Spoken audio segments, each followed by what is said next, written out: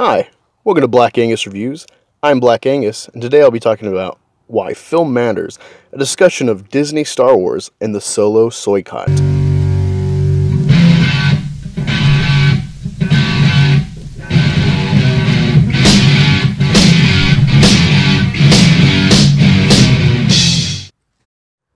So until the 20th century, ideals offered against popular opinion were hard to come by, and even harder to spread. The Gutenberg press didn't alleviate the pains of copying books by hand until about the 1500s with Martin Luther's Bible. A great example of the cost of this reality is Viking culture. The story of Beowulf was put to paper by monks, and we can assume anything too outlandish for their beliefs was edited or omitted, as well as their mythologies in the Edda, which may be corrupted from their origins, as Vikings who did write were by then converts to Western norms. With the exception of Christendom having a vast empire united by a few common tongues and thus easily spreading, radical new ideas were subject to religious or governmental allowance. This is something we largely take for granted today, with the modern world being widely literate and educated.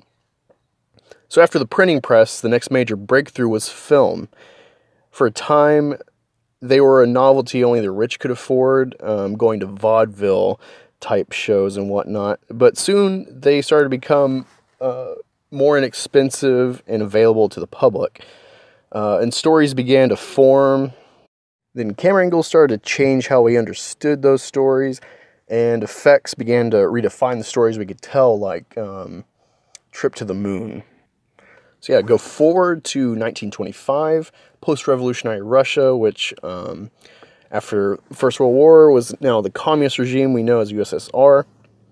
They developed the first film school as we know it, and Sergei Eisenstein was a student there, and he began experimenting with what we now know as montage, the art of editing different scenes to tell a story that scenes on their own might not tell. He's trying to elicit very strong reaction or to tell a story beyond what you saw. Alfred Hitchcock better established this with the following example I'm about to delineate. Imagine a scene of a man, and he's looking onward, and you cut to the next scene as a woman with her child, and then you cut back and you see the man start to smile a little bit, and you start to think of him as kindly, as someone who appreciates motherhood and children, and you just think of him as a kind old grandpa, perhaps. So then he shows another example. You keep those two scenes of the old man, but in the middle you insert a new image, a new shot, and that would be a woman in a bikini. And once you look at the old man smiling, your perception of him completely changes. You think of him like, oh, he's got sex on the brain, he's a pervert. Hitchcock perfected this type of storytelling through editing in his famous Psycho shower scene, which was also aided with climactic music.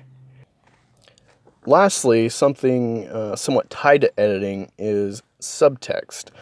A literary example of subtext would be how the course of action in Animal Farm is a sort of allusion or allegory or whatever to communism.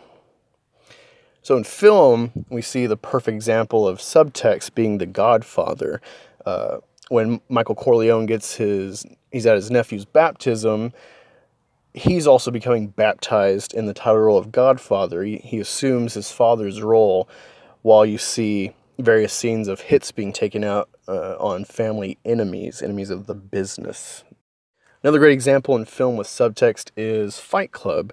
The course of events, of course, are just showing this guy kind of going crazy, and then you learn that he's got a split personality or what have you that he sees as a different person. But in reality, what you can take away from it is a lesson about how consumerism kind of ruins our lives, it takes over our lives. Or, in my case, I see it as an example of how masculinity is at odds with modern society and how we kind of suppress it and whatnot. So you see, there can be various different interpretations with subtext in a good film, such as Fight Club. So yeah, so now I want to get more into Disney with subtext. Great example is The Lion King. You know, it's an adaptation of Hamlet, but when you dig deeper and try to find the meaning, it's really a lesson in the natural order of things. The circle of life is very prominent, but also you see the course of events with Scar uniting the lions and the hyenas. Now you have a surplus of predators, and they've ravaged the land. So the world that you're seeing is now in chaos. And the only remedy is to balance out, to right the wrongs that Scar has enacted. And it's kind of a lesson of accepting your place in society or in the world. And it's kind of depressing when you really think about the overall lesson that you can learn from A Lion King. So yeah, so move forward to more modern day with Zootopia. So you have this story of a rabbit, a species, well, a person, but also a species who is not accepted in society as a law enforcer. And so she's got this sort of naturalized prejudice against her being a bunny, not so much a female, but being a bunny. And so she has an uphill climb that you're watching unfold. The overarching subtext, though, is a critique of prejudice. The plot relies on a story where predatory animals are feared by society. They think that they're bound by their biology as predators, and kind of justifies in the quote-unquote victim population their profiling. And the subtext is supposed to reflect this growing political consensus of black people and other minorities being profiled by the police in modern day. I think this came out in 2014, and of course we were dealing with Michael Brown and a few other cases getting a lot of publicity. The problem, though, with that whole narrative in Zootopia is that it's got this racial allegory to it without being aware of how it's presenting it. They're in this society where predator and prey are united and they do well and stuff, but the fear of their biological predisposition as predators is actually justified. And so you get this really flawed storytelling that is totally unaware of itself. And despite the intent of the film to, tell this very simplistic story, like racism is bad, you can't judge a book by its cover and whatnot, it actually shows a world that can justify that reasoning. So yeah, with that, I like to use the opportunity to segue into the specific film of Solo: A Star Wars Story, and why there's a Star Wars fandom that's boycotting Solo with the Soycott. So the fallout and divide in fandom, it has many reasons, and actually is a response to The Last Jedi. Last Jedi is a film that begs you to accept inconsistencies within its own saga, the bastardization of a pop culture icon, false diversity in a new trilogy where all the decisions are essentially done by white characters, and propping up of females at the expense of males, which in the previous 6 episodic films was never the case. Yes, there were a high number of males to female ratio, with only 3 main characters that we see that are female, with Mon Mothma playing a small role in the government, Leia is, of course, the princess in general, and Padme in the prequels being a senator and love interest for Anakin. But even when there was conflict between those females and the male counterparts, it was never truly adversarial or depreciating. And you get that especially with Holdo belittling Poe Dameron for just wanting to have a plan, a course of action to save people, when he's demonized for getting him in a huge mess, but she does nothing to alleviate it. So the latest fallout or whatever since Last Jedi that can be tied with Solo itself is making Lando a pansexual under the guise of representation. So Lucasfilm seems to not realize that Star Wars has been for everyone across the universe already. All you have to do is watch behind the scenes footage for the saga, especially the prequels, and you see how they created these wardrobes and these characters as a celebration of all sorts of cultures. And just the general storytelling, especially of the first, chronologically first Star Wars film, A New Hope, is the monomyth perfected. It's Joseph Campbell put into film his studies of a general overarching theme of a hero across all cultures. Star Wars is inherently celebratory of all cultures. So yeah, now you have Star Wars with Lucasfilm at Disney adding these identity politics whenever and wherever they can, as I assume they think it will make them money. But people are learning to see past the visuals and realize it's a front. You know, you can't claim diversity and representation when you have the black guy be essentially a space janitor and the Asian chick be a kamikaze of sorts. Not to mention, adding sex in this universe is idiotic. Sex is, unless there was a new empire of sorts that was condemning people just based on sexuality, if you try to make a sort of X-Men allegory, then you could, you know, make that pertinent. But this isn't Moonlight, it's not Brokeback Mountain, it's not A Single Man, where sex is the core obstacle that a character is dealing with. You know, it's a kind of age-old story of good versus evil.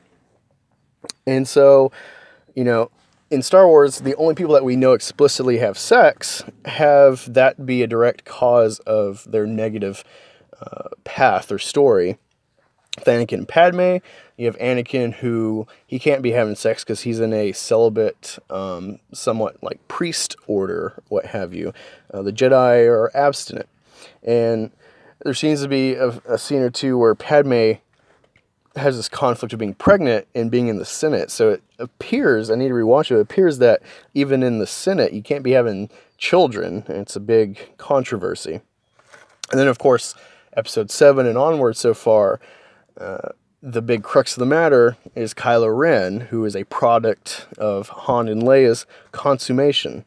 See, I've talked about it before, the complexities of sex that you see in Star Trek can't really be applied to Star Wars because that's never a point of contention in the story. You know, you're just throwing a wrench into essentially a formulaic storytelling experience. It's escapism at its finest. So yeah, Disney should know better. They've been really good through history at having, they wanted to plug non-heteronormative characters into stories. They've done it really well, like Ferdinand in that adaptation. He's kind of a sissy bull. And many people take that as an example of a gay character. Or the skunk from Bambi, where he seems to be very effeminate as a male skunk and taken aback in a lustful or loving way with Bambi. So people see that as an allegory for closeted gay man living a hetero married life to cover, you know, their secret and to just conform out of necessity. So Disney has a really good track record overall with subtext of a gay character, of using sex on a character and not being overt. But they've also had controversies, like The Little Mermaid had the artist essentially draw a penis into the, I think, coral castle or whatever in the cover. And the one that really pissed me off was Beauty and the Beast, the 2017 remake, where LeFou, they explicitly said it to the public, he's our first purposely, explicitly gay character. And then you watch the movie, and you see it's a big exploitive queer-baiting tactic to get sales. LeFou's a horrible gay stereotype. As of late, one good example I can say that Disney has done with representation that's potentially inflammatory in the public is in Frozen. There's the gay shopkeeper, or we assume gay, as he says, hi family or hello family, and you see a man with 4 kids in the sauna, and I can't tell if he's saying hi family to customers or hi family to his family, but if their intent was for, you know, subtext of a gay man being a successful business owner and family man, I think they did that well, because it's never a point of, you know, contention or what have you. It's just a plug, show you gay people have families, and like it or not, 2014, the Supreme Court ruling, that's a fact of life. Gay people can adopt, and that's fine. And it's okay to show that in film as it's reality. But we need to be hesitant, as Disney historically will do whatever will get them money. You have things like Dumbo with the crows, who are clearly black people. You have the imagery of Native American stereotypes and Peter Pan. So yeah, Disney throughout history has been very chameleon. Oh, I also forgot, Song of the South, of course, is one of their shameful things that they try to hide and sweep under the rug. So yeah, coming back to pansexualism and making Lando pan, the one thing I want to do is define pansexualism or pansexuality. To be clear, it is not pedophilia or child molestation.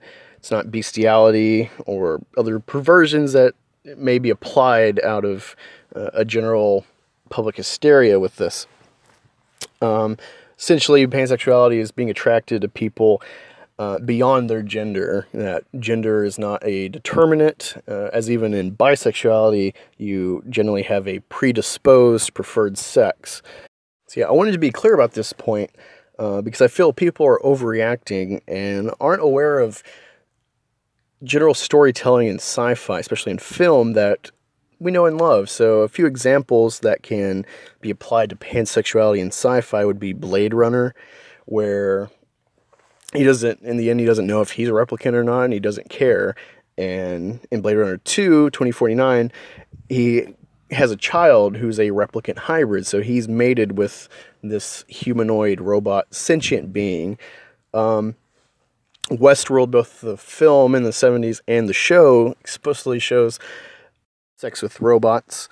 You also have, of course, the iconic Captain Kirk, who he's hetero in nature, but he still goes after different specied sentient beings through his time in Star Trek. So yeah, I'm defining these because these are well-beloved sci-fi classics, respectively, and no one's had a problem with it because no one's applied pansexuality to that, although that essentially is really the case. In Star Wars Rebels, I would even offer that Kanan and Hera seem to have a relationship that's more than just being friends. There seems to be some sort of romantic connection there. And Kanan is a human, and Hera is a Twi'lek. And sure, they may be compatible sexually, but I doubt they'd be able to reproduce.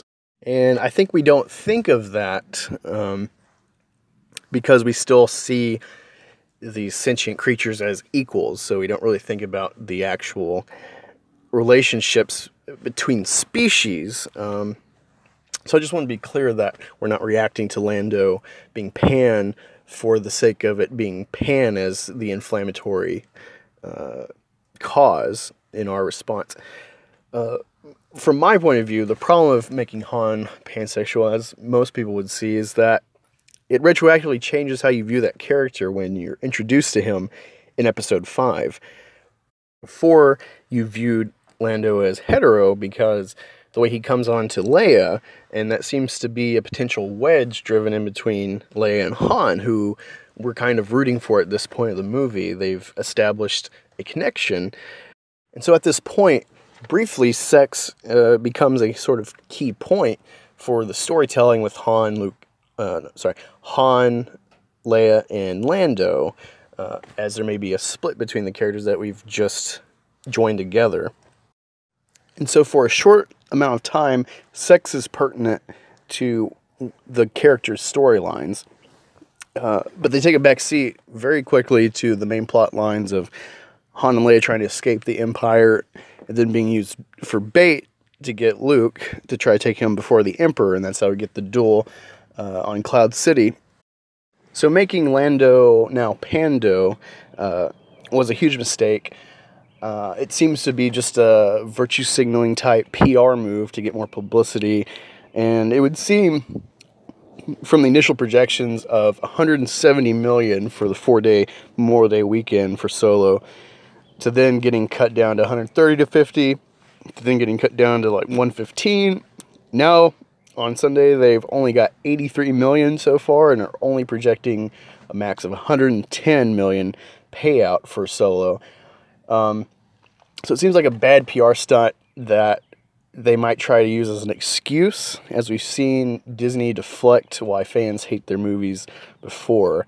It seems that they're going to try to spin this now, where it's like, oh, you think because you're not seeing the movie because Lando is pansexual now, you're a bigot. And so it'll just be new fuel for them. As today, given the news of the low returns being almost half of what they tried to say they would be, they're trying to spin it as Star Wars fatigue. This is from the same Disney company who has Marvel. We saw Thor in November last year, Black Panther in February, and then Infinity War in May of this year. So there's no such thing as fatigue. It's just a distrust of part of the umbrella corporation of Disney, that being Lucasfilm. So now we get to the Soycott, the Solo boycott, and why fans are boycotting Solo. And I've read a lot of spoilers, watched lots of reviews from people I like and dislike. I have a well-rounded idea of the movie, and I've watched the trailers myself. If it wasn't for the Star Wars logo on it, I wouldn't really have interest in it. Along with the story is one that no one wants to really know about. And from what I gather, it does nothing to really build the lore. And it seems kind of a desperate move with the cameo that's plugged into the end of the film. On top of that, you just have the response of fans who are tired of the bad writing and the identity politics that have been placed in Star Wars. Now, films can have messages and have slants in their storytelling and in their subtext, however obvious they are. With that being said, in Star Wars, besides perhaps being in some ways an allegory of Vietnam, as George Lucas has talked about, politics are essentially devoid in Star Wars. Politics being modern-day, real-life politics, not the Senate or the Emperor. However deep the movies go into the politics of their universe is well and good. And if there's some allegory or subtext of things, if you're not being preachy and having a slant in your story to just garner people to one side of thinking, there's no real problem in that. But it's problematic when your new stories that you're making are set 30 years after a civil war and we had established governments, an empire and a rebellious republic forming. And now we're 30 years in the future. We don't know what's going on. And yet you want to plug actual politics and political themes into the story. It's nonsense. So now I want to get back to subtext in film and why film is important. Diversity in comics talks a lot about how comics need to be apolitical.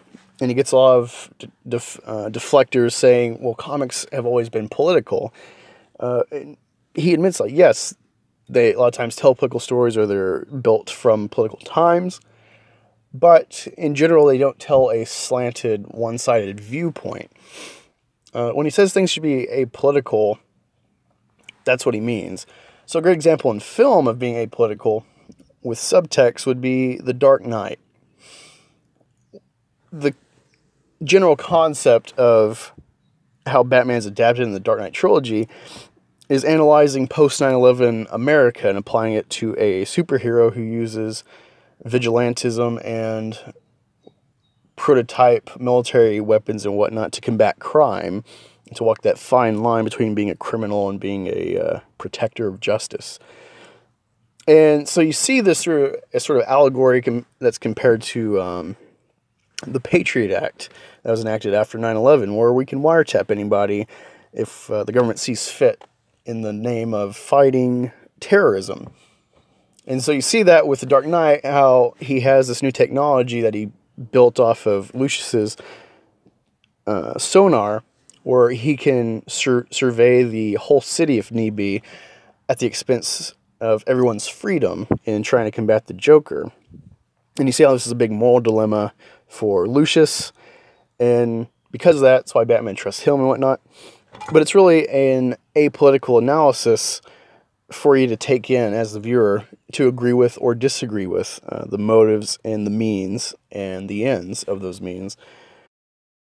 Another example of apolitical subtext in film is Captain America: Civil War.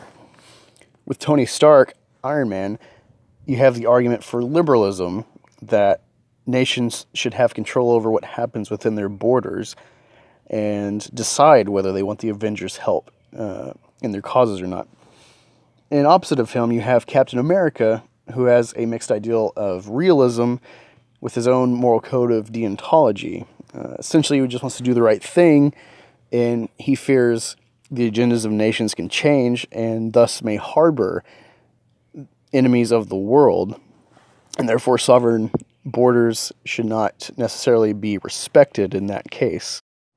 In the end, this film is ambiguous with answers. It's letting you decide if Tony's right, if Captain America's right, if both are right, and there's really no easy answer.